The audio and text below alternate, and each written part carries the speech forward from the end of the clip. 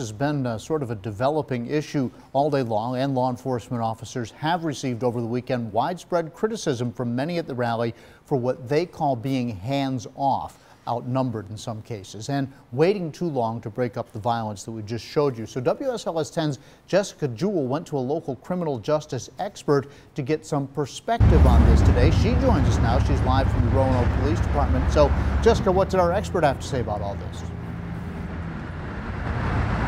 Well, John, they certainly were outnumbered, but that was expected. More than 1,000 law enforcement officers from Charlottesville Police, Virginia State Police, and the National Guard were on the streets Saturday, but they faced crowds of 4,000 to 6,000 protesters. Take a look at this video. This is what some people are criticizing. It shows officers standing off to the side. So we went to Radford University's Dr. Todd Burke to get some perspective on this response. He's a criminal justice professor and a former Maryland police officer.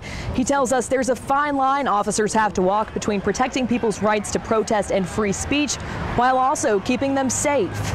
There were a lot of outsiders, and we're not just talking about outsiders outside of the county area, we're talking outside of the state.